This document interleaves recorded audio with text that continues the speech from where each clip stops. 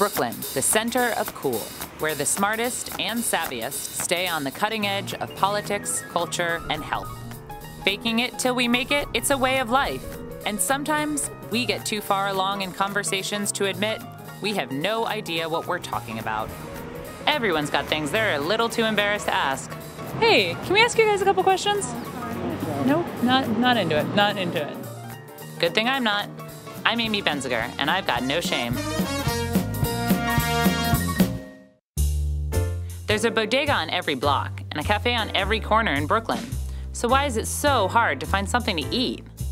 We're bombarded from every angle with how food is going to kill us. Dairy, soy, gluten, and GMOs, whatever the hell they are. How many people do you know these days that suddenly have a food allergy? But can it be that all this stuff is really that bad for us? I've jumped on the bandwagon, but if I'm being honest, I don't really know why I'm not supposed to eat this stuff. And I have a suspicion no one else around here does either. I'm on an all-air diet until I get some answers. Okay. Salt-free cardboard. Don't want that. Probiotics. What does that mean? So I eat goat cheese, but I don't eat dairy cheese because I heard there's something about... Goat cheese is dairy cheese. No, goat cheese is not dairy cheese. Absolutely it is. No. There's cow's milk cheese, which is goat, which is dairy, and then there's goat, which is non-dairy. 100% goat milk is dairy. No. Goat and cow milk. Because cows have like 4 stomachs and it has to go through all the stomachs. Where do you even learn these things? I think it's something that if the milk went through all the different stomachs, it becomes more processed in those stomachs.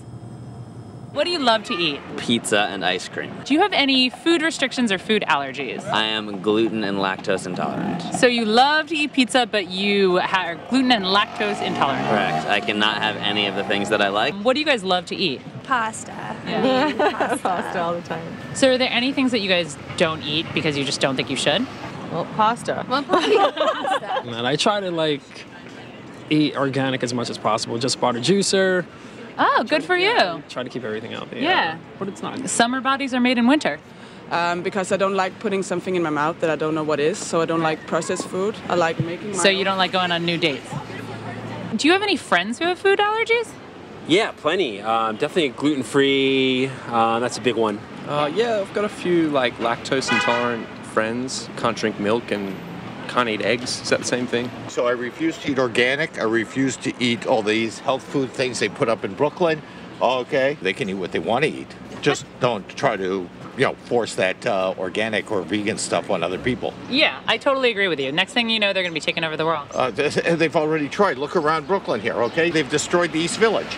I try not to eat gluten whenever I can. I try not to eat dairy. I try not to eat soy. I attempt to not buy that much sugar, but that sort of falls to the wayside when I see chocolate.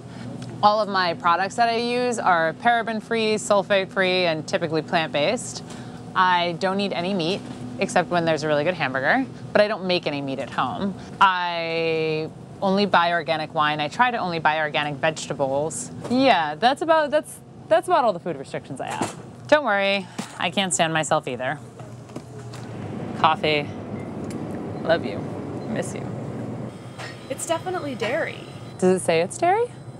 Yeah, it contains less lactose, but it's definitely dairy. Okay, so it's lactose free, but it's not dairy free. What does that mean? Oh, Maybe that's baby food. who would feed their kids this? But actually, if you look at it, these probably have less calories than anything that I'm eating. So why is eating Oreos so bad for you? I have no idea. Also, Oreos are vegan. Really? Yep. Oh. All right then. Yeah, game on. Accidentally vegan food list. It's on there. Bacon bits are also vegan, apparently. Gross. Oreos may be vegan, but they're chock full of one of the worst offenders, or so I hear, gluten. What is it? I have no idea, but I'm terrified of it. Do you guys know what gluten is? Oh, yes. My sister's she has celiac disease. Oh, okay. So what is it? It's just I can't really explain it. Isn't it like your body can't process the gluten, so you just can't eat it? Or like, what is gluten? Isn't it like a fat or something? I don't know. Do you guys know what gluten is? Yes. Gluten? Yeah. What is it? It's something that's in flour. Isn't it a compound or some sort of thing? Oh, yeah. Yes, I know what gluten is. What is it? Is this thing that is very common in all the foods, and it's not at all healthy. Apparently we're all gluten intolerant, so... Oh, we're all... where did you hear we're all gluten intolerant? And what does that mean? Well, I don't really know. One of my best friends can't have any gluten.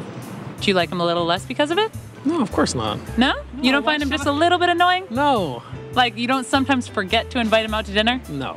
Okay, all right. Well, you're a better person than I am. Sometimes the gluten-free thing, I think people are like, do you really have a gluten problem, Yeah. or is it trendy? Or are you just trying to get in a bikini in a few months? Yeah, exactly right. Clearly, most of us don't know what gluten is or what it really does to us. I feel better that I'm not alone, but I'm also starving. And let's be honest, I'm basically wasting away to nothing. Hi. So this has gluten in it, right? It's gluten pizza. How much would it cost if I just licked it? Thanks so much.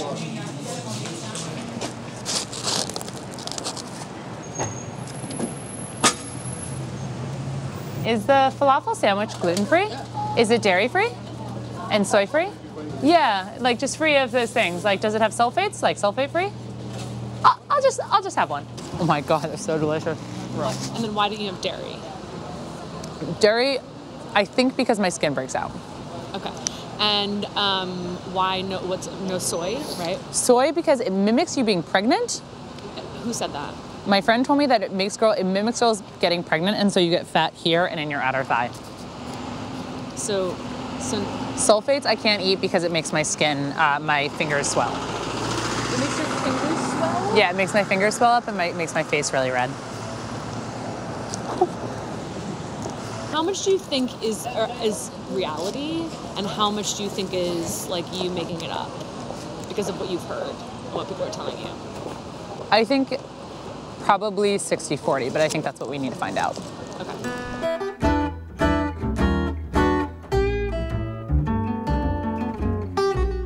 Okay, now that I've had my last street sandwich, I'm ready to face the music about gluten. I head to meet Mickey Agrawal, who started a gluten-free restaurant with a mission I can get behind, making fat-free pizza that helps you lose weight the more you eat it. Hey, how's it going? I'm Amy. Nikki. Hey. Oh, well, thanks so much for having me over today. I'm so excited. Yeah, I've heard so much about your fat-free pizza. It's actually not fat-free, it's gluten-free. What we're trying to do is promote whole health, but still provide people with the best, like their favorite comfort food, which is pizza. So you're telling me I can be healthier by eating pizza? Totally. Absolutely.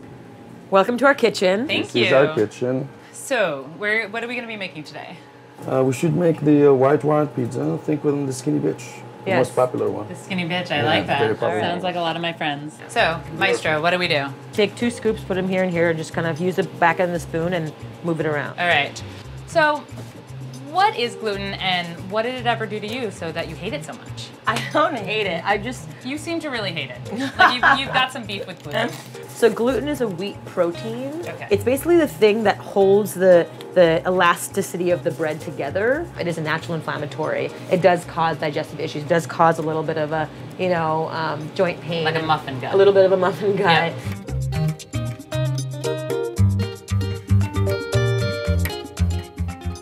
So most important ingredient, how do we get some cheese on here? Absolutely, a circle and circle around. Okay. I'm used to doing this with icing, but going directly in my mouth. So how much do you think that this is a made-up thing and a fad that's been created? It's actually not a fad. Right. It is very real. Right. And when you stop eating gluten, you just feel lighter. So is that why you look so young? Well, is it, go on. Is it gluten or is it Botox? Let's talk about it. Neither. Well, it's gluten-free and no Botox. Right. Do you think that a lot of people are just jumping on the bandwagon? I think it helps anyone to cut out gluten. It's really for inflammation, to let your body just rest easy, let your organs rest and not work so hard to process things. To process gluten, it's very taxing on the body. I think we should put some vegan cheese in there. Yes. So you just grab grab a little bit, and then here you go. Just sparkles everywhere. Yeah, cover that baby. That's Make sure you vegan get the cheese, edges. beautiful. Yeah. Our parents and grandparents have been eating wheat for a really long time. Yeah. What's the difference? What's the change now? Compared to the way our ancestors used to, do it by hand, mix it by hand, create the dough by hand, use stone to grind it down. Right now, we're using these machines. It's actually creating more elastane, which is creating more intolerances. What matters to us? It's putting food in our bodies, putting the right fuel in our bodies is what matters. Yeah, speaking of putting food in our bodies, Yeah. should we check out the pizza? Yeah. I'm so excited to get skinny. Yes. Okay. Push a little harder. Okay, perfect. All right. Oh my God. This is delicious. Yeah. This is so good. So I have to say, I had an expectation that this was going to taste like I was giving something up, but it really doesn't taste like that. This tastes like an incredible pizza. I'm telling you, that one is... And it's vegan, fully vegan. Okay, so I think I'm gonna have to taste test all of these just Yeah. to make yeah. sure that they're actually Let me fix gluten-free. this one for you. Guys, this has just made my day. I really appreciate it. Can I take this to go? Absolutely.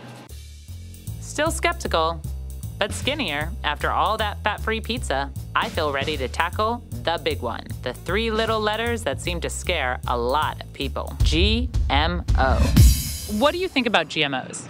Which are... Do you guys know what a GMO is? Sort of. What is GMO? What does that stand for? It's a term Americans made up. Do you guys know what GMOs are?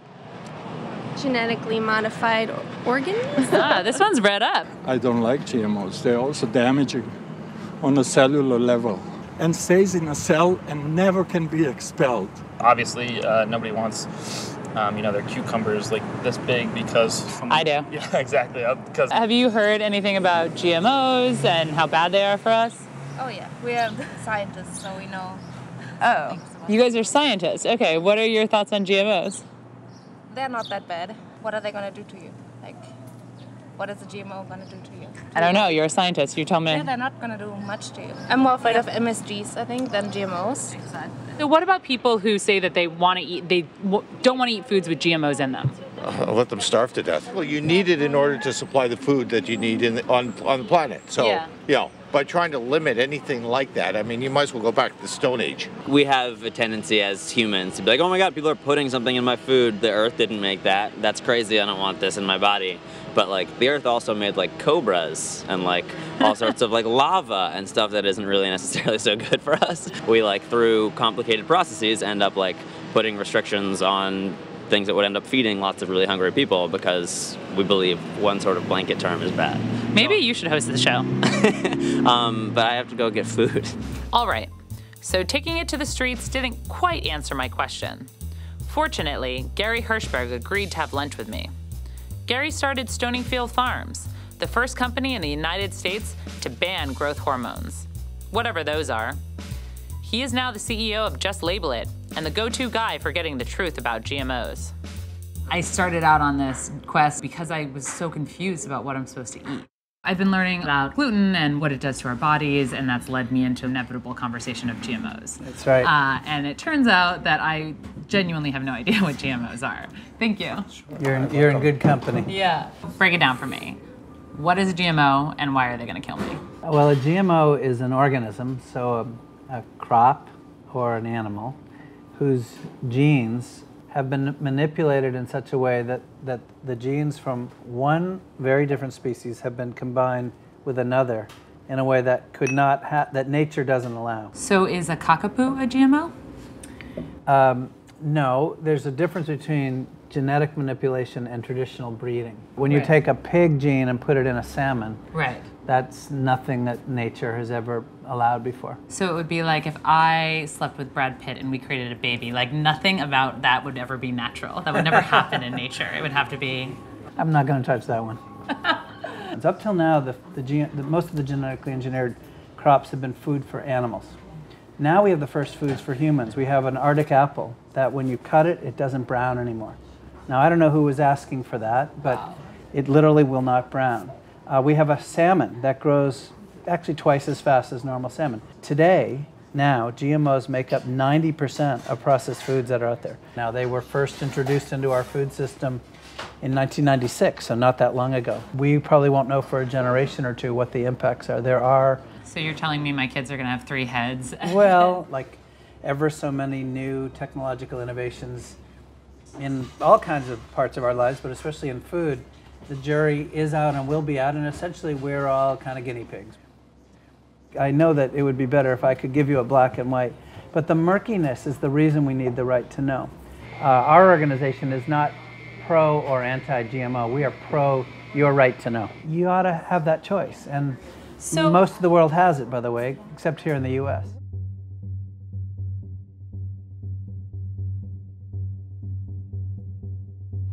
So guys, welcome. So the Marshall is a farm-to-table restaurant, and all that means is that everything you see on the menu is actually in season in New York State right now. Thank you. I'll give you some time to leave. Can I ask just how long you have been? How long Almost 3 years. I think September will be 3 years. And from the beginning, this was how you were? Yeah, farm-to-table. That's great. Thanks. Thanks so much. Of course. Well, looks good. It's amazing what's going on now. You know, when I started in 1983, I could have said what he said, and most people would think I was talking Martian. So here's what we do know, because I started off by disappointing you by telling you all that we don't know. When you look back at the propaganda around GMOs, you'll see all this discussion about yield. We're going to get higher yield, it's going to be drought resistance, we need it to feed the world, we'll have 9.6 billion people in the year 2050, and we need this new technology. Here's the funny little truth, which is that in the 20 years since GMOs were first introduced, there is 0 evidence of increased yield resulting from GMOs. And so it hasn't actually been a success yet. So we have got ourselves a much, much bigger problem actually than GMOs here. 90% of the GMOs out there have been used to increase herbicide usage and specifically usage of a probable carcinogen. Now we're having to put in stronger and stronger compounds. We build quick resistance, then we have stronger and stronger compounds. So we are on a cancer treadmill here. 70 to 100% of the rainwater in our country now contains a probable carcinogen. Because what happens so it's literally raining poison on us. Yes, none of this should be a surprise to us because the owners of genetically modified seeds are chemical companies. Right. Now they've done a brilliant job of rebranding themselves as biotech. I don't think people know that, yeah. Exactly, they call themselves biotech. These are companies that are in the business of selling chemicals. So what you have here is a profoundly effective business model for them. They sell seeds that they make a lot of money on. Then these seeds require more of their chemicals. So they have created a captive environment. And then on top of that, they've spent hundreds of millions of dollars to block your and my right to know. So they've eliminated the consumer from the whole discussion. So we don't even get to vote for whether we want this thing or not. It's brilliant.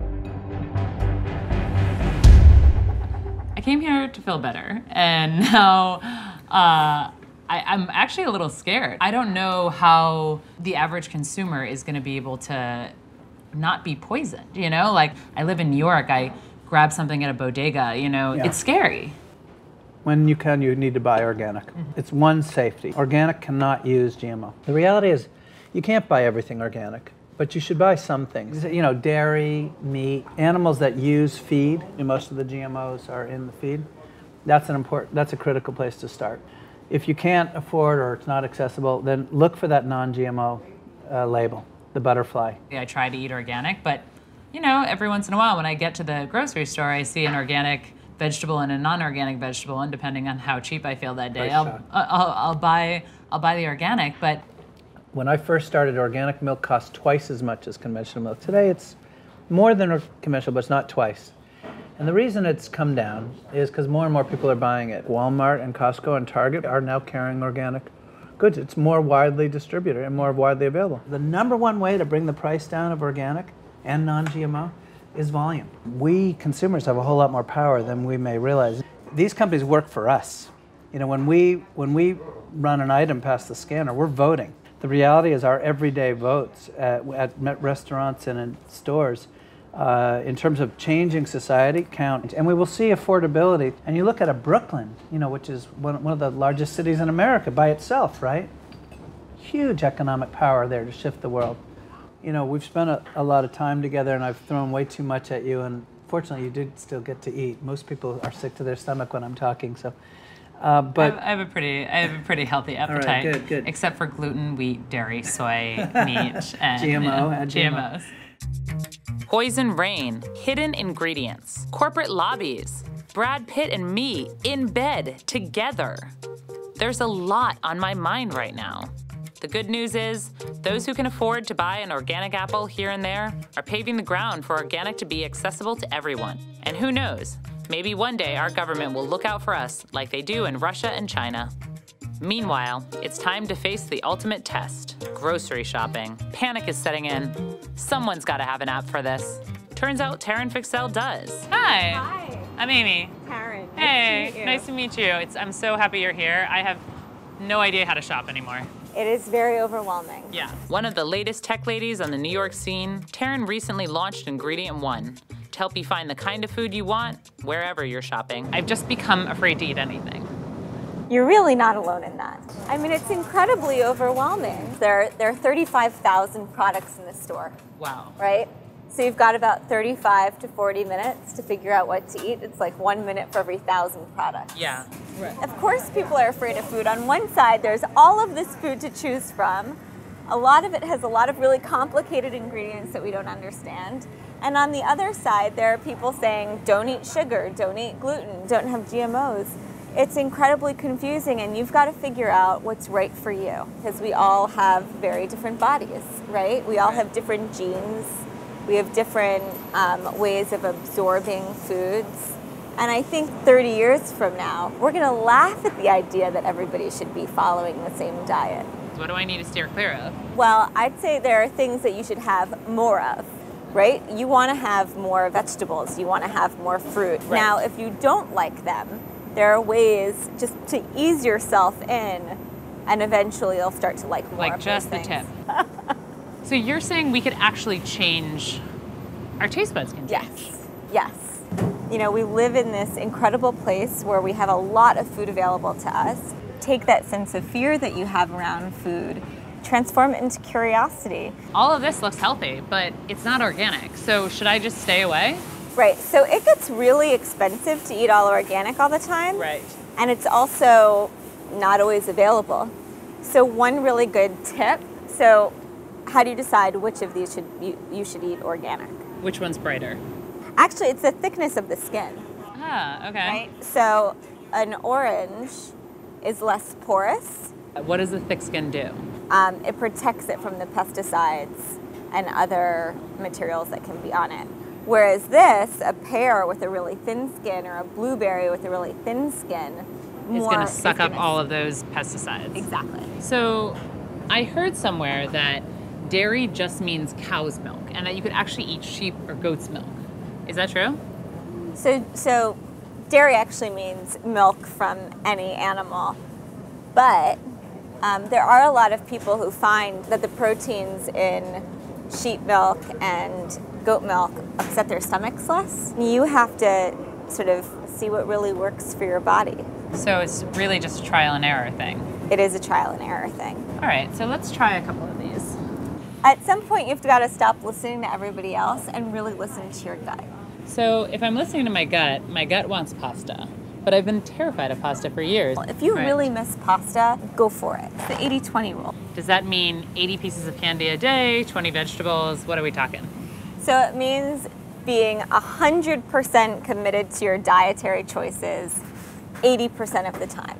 So 80% of the time, you're eating, fruits and vegetables and whole foods. Right. And then the other 20% of the time... Cadbury cream eggs, ice cream, and Snickers. Flexibility. I really like you. Yeah. Sometimes you're going to want ice cream. Like all the time. Like all the time. All the time. Sometimes you're going to make a bad food choice. I always want ice cream. We're approaching ice cream. I mean... How do we even begin to tackle this? Because I grew up in a family where, your meal was not over unless you ate ice cream. Absolutely enjoy ice cream. That's contrary to everything that I've heard, that ice cream's so bad for you. Exactly. Sugar is bad for you. So don't eat it 80% of the time. Eat it 20% of the time. So you're saying 1 pint at a time rather than 2 pints? I'm saying a quarter of a pint at a time rather than 2 pints. You open this and you eat a quarter of this pint? I do eat a quarter of the pint. And then you literally put the cap back on and put it back in the freezer. I do. You don't sound like you eat your emotions quite like some other people that I know. So I think the answer is that every time I go grocery shopping, you have to come with me. I am not the definitive answer on grocery shopping. The challenge is that there is no definitive answer. It's really just about figuring out what's right for you and, 80-20 rule. Right. So, do you need all of this? So let's look at our cart right now. Yeah. We're about to shift from, 80% fruits and vegetables and 20% chocolate into like way more chocolate. Let's do one. All right. So I think we're in pretty good shape. This to me looks like a good week of food. If there's just one takeaway that I have from this, what do you think it is? Eat more fruits and vegetables. Okay. Eat less processed foods. There is no one-size-fits-all diet. It's the diet that, works best for me, for my body, is what you're saying. It's exactly right. What feels good to you and what tastes good. You should enjoy your food. So thanks so much. Thanks so much for having me. So here's what we know. A lot of our food fears are misguided. We're actually making this a lot harder than it has to be. When it comes to making choices about what to eat, you gotta stop listening to everyone else and start listening to yourself. We here in Brooklyn might be annoying about it, but we also have the power to change our food system for everyone. And best of all, fat-free pizza is right by your doorstep. I know, I get it, it's not fat-free. Just give me this, people.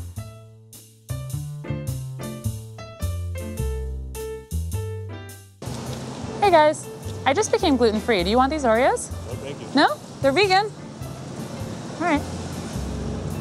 Hey, I just turned macrobiotic. Do you want these Oreos? No? Okay. Hey guys, I just decided to cut out soy. Do you guys want these Oreos? I don't know. Are you sure? No, thank They're you. vegan. All right. Thank you. Hey, I decided I hate joy. Do you want these Oreos? No? Okay.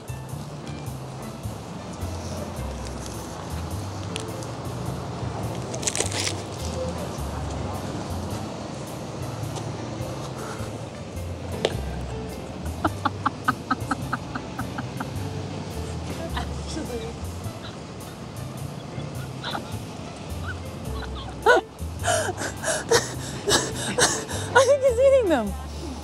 Getting it.